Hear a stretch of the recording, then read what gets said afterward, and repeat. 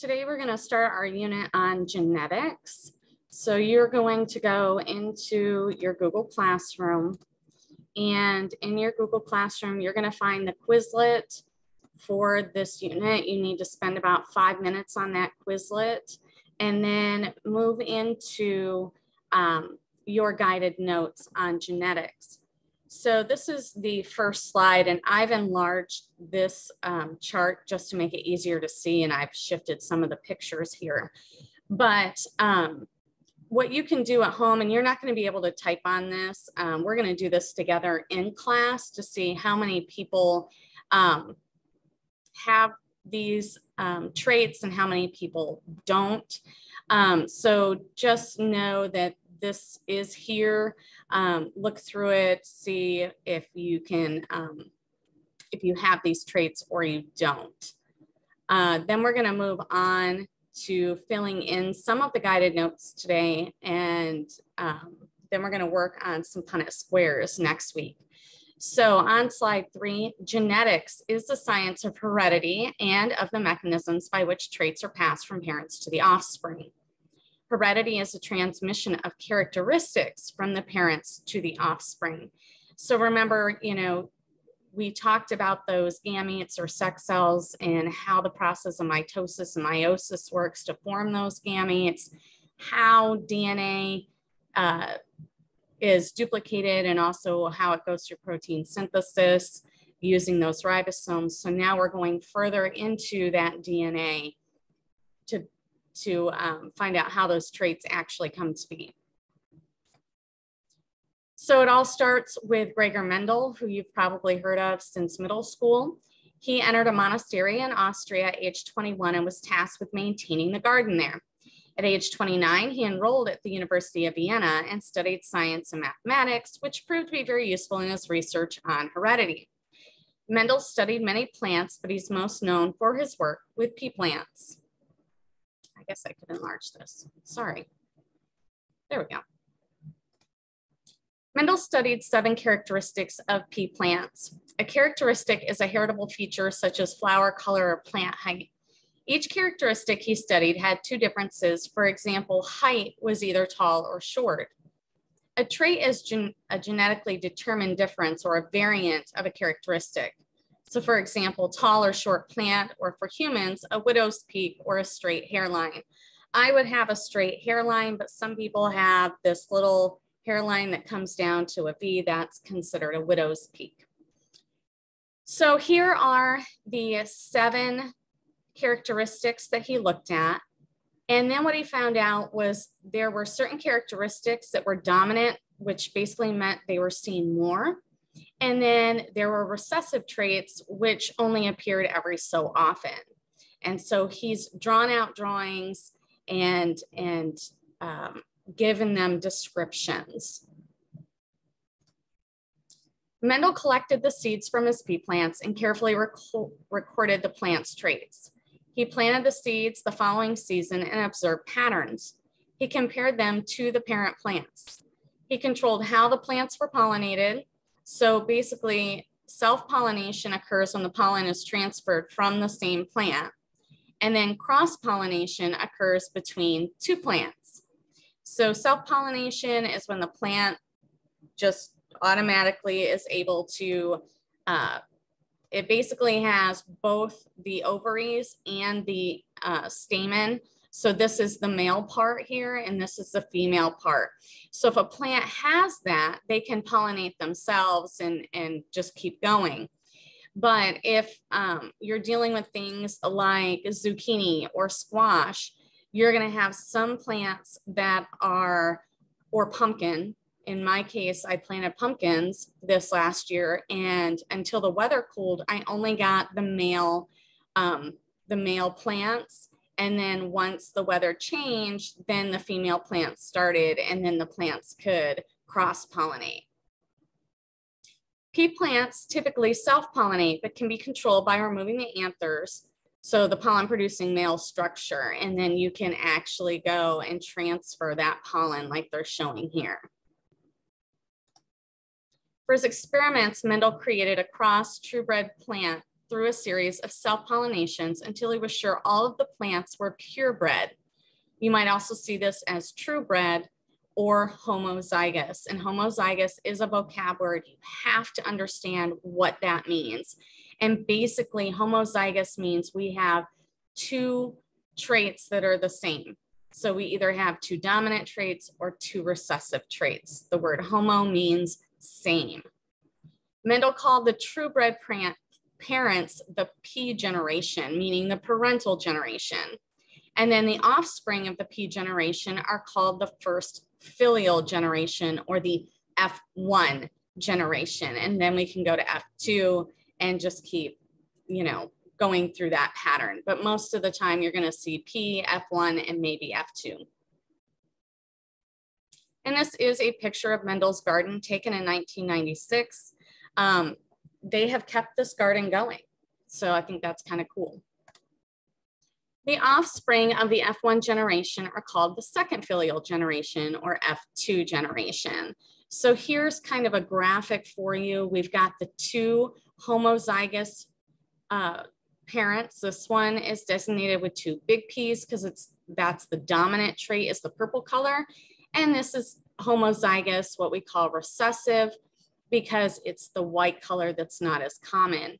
When we breed these two, we get something called heterozygous. We designate that with one big, one small letter.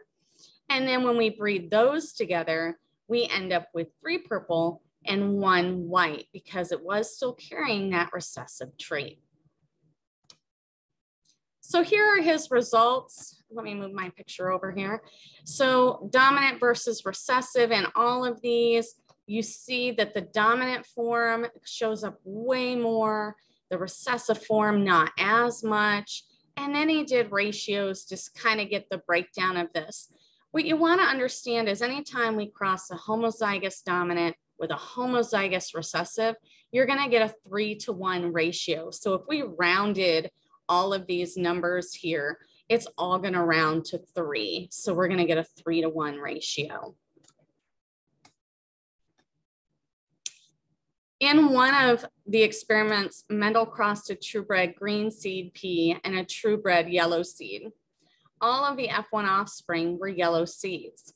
In the F2 generation, a cross of the yellow F1 offspring, the resulting offspring were 6,022 yellow and 2,001 green, which gave it a 3.01 yellow to 1 green ratio. And so he predicted the ratio to be 3-to-1. Mendel determined that something controlled the characteristics in the plants and called them control factors.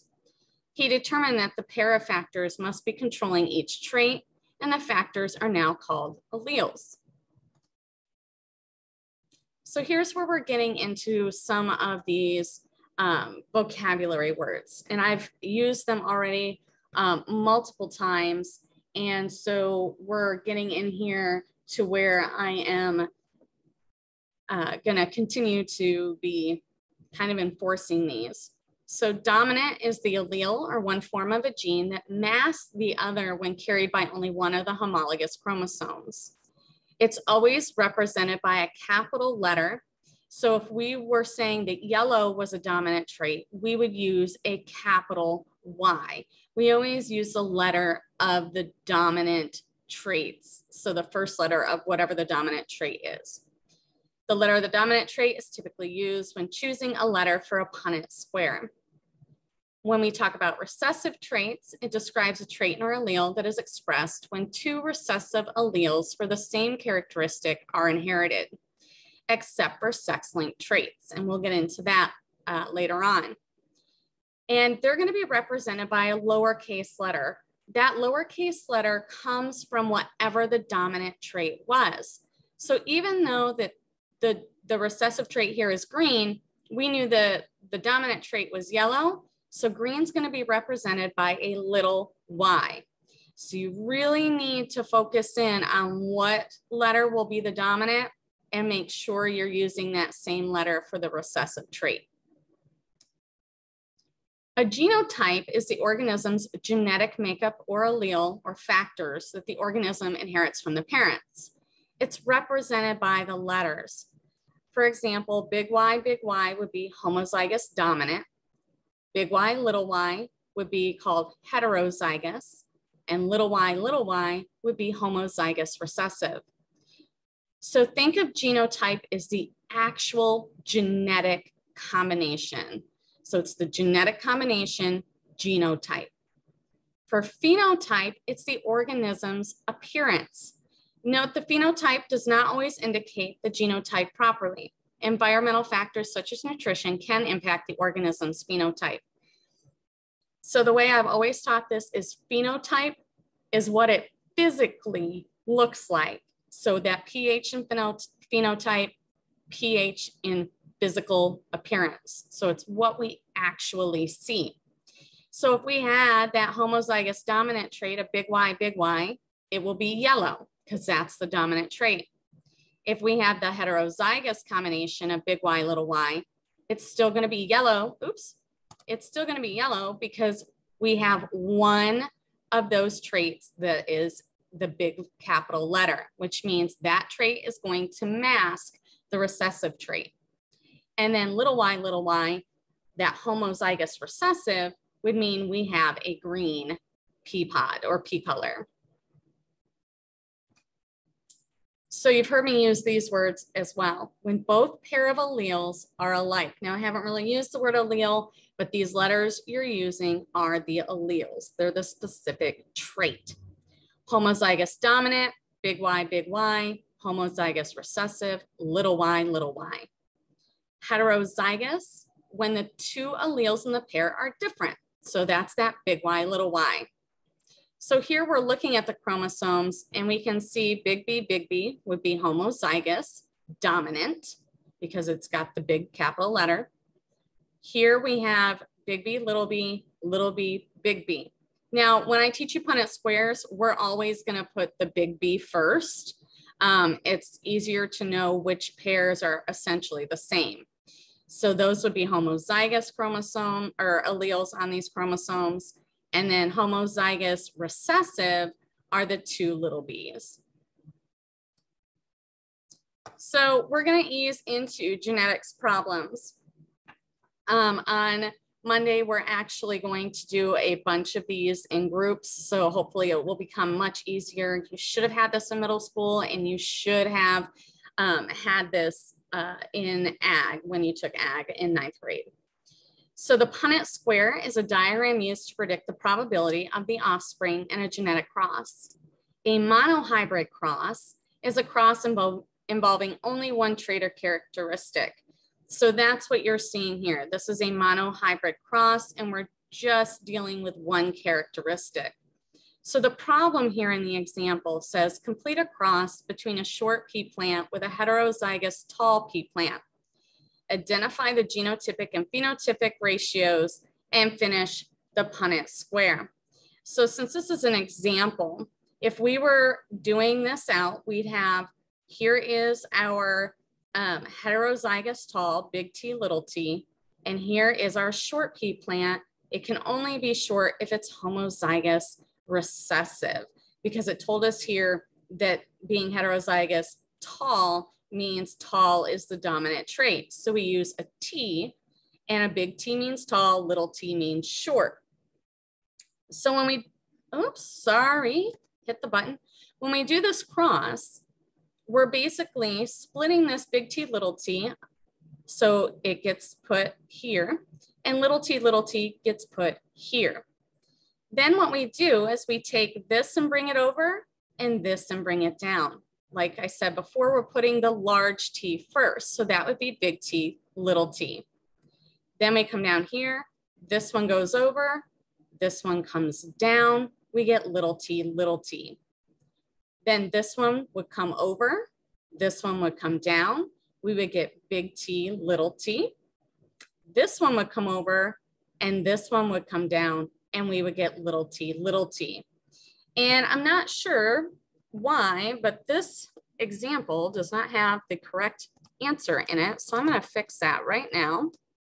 So the genotypic ratio of this cross would be 2 big T, little t, and 2 little t. And then the phenotypic ratio for this would be too tall, and too short. It's very weird that I had the wrong answers there. Okay, so those are the correct answers. We'd have big T, little t, big T, little t. That's our genotype. Little t, little t, little t, little t. That's our other genotype. The big T would mean we have tall plants, and we have 2 boxes that have a big T in them. So that gives us too tall. And we have 2 boxes that have that homozygous recessive combination. So that gives us too short. All right, that's all for today.